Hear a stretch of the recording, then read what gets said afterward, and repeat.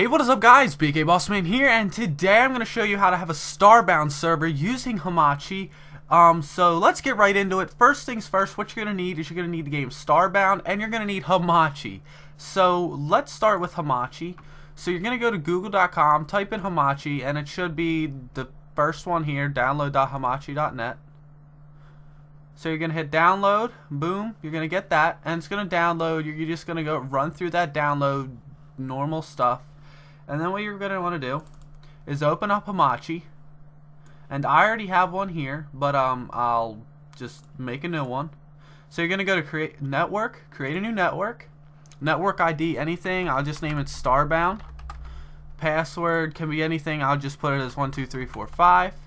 And then password, just confirm it again, 12345. Create, oh, Starbound's already taken, so 123459. Okay.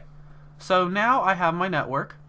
So what we're going to need to do now is just minimize Hamachi, open Starbound, so you'll get this screen, and you're going to go launch Starbound Server, and it should open a command prompt. And this may take a little bit. It all depends, first time user or anything, but it's going to run through all that. It's going to open your server for you, and this is the server, just like in Minecraft. It's going to run through, and I'll be back when this is done creating the server. Okay, so now we're back and the server is up. Now this right here, this command prompt is the server, so you have to leave this up in order to play on the server.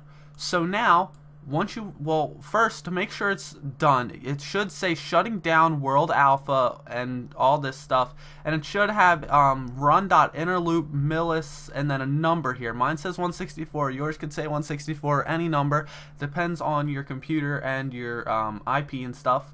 So then once this is done, since your server is up now, you need to get the IP.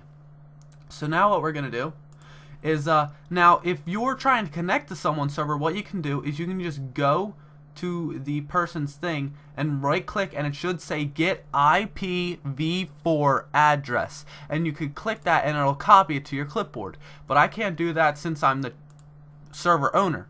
So what I have to do is you need to go to your start menu and type in CMD and open it up, and then what you want to do is go to ipconfig and hit enter. And I'm gonna blur out my address and stuff just so no hackers can get me, you know.